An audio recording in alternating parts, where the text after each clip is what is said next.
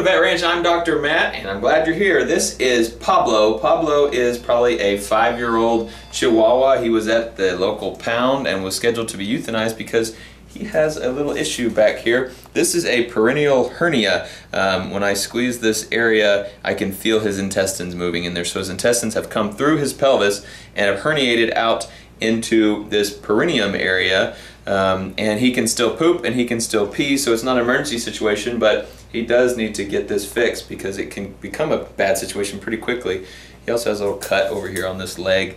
Not sure what happened there, but he's a very sweet little dog. A little nervous right now. We are going to fast him overnight and then do his surgery tomorrow. I've never done one of these surgeries before, but I've researched up on it and I think I can make it work. So we're going to try to make him a much more happy, comfortable dog tomorrow. We'll check with you then. Good morning. Pablo is under anesthesia, and show you this. You can see his intestines moving around in that thing.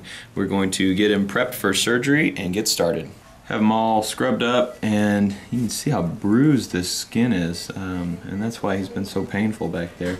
Just stretching out that skin pretty bad. So about to make an incision. This is his anus right here. I'm going to cut kind of an elliptical incision right under there. That should be about where the hernia is coming through.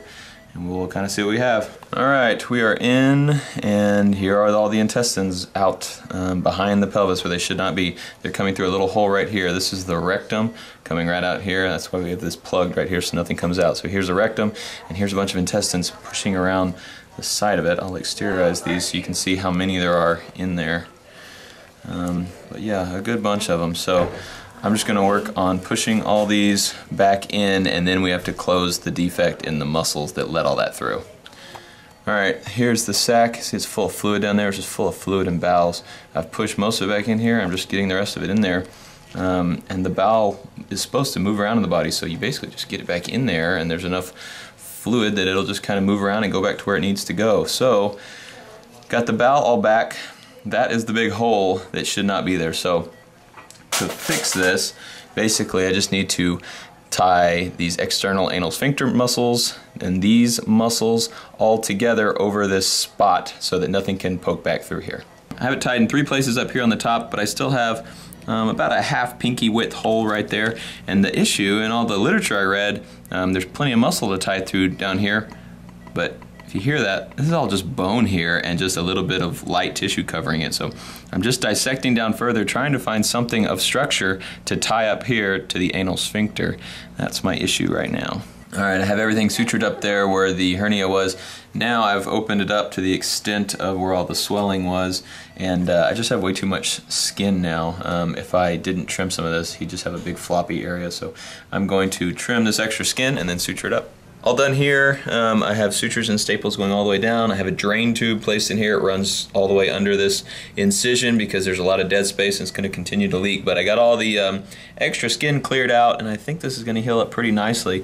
They actually said in the book, you can see he still has his testicles down here, they said 90%, 95% of the cases are in unneutered male dogs.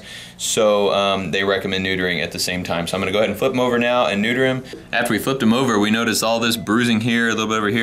He must have got pretty torn up, I would assume, by another dog, and that's probably what caused all of his issues, but he is very bruised, probably pretty sore. Neuter is done now. I'm going to take off these little dew claws, and they're just attached by skin, a little thin layer of skin. There's no bone under there, so this electrocauter unit, I'm just going to basically cauterize them right off. And that's all you'll need to do. Got the little dew claw right there. One more on this side.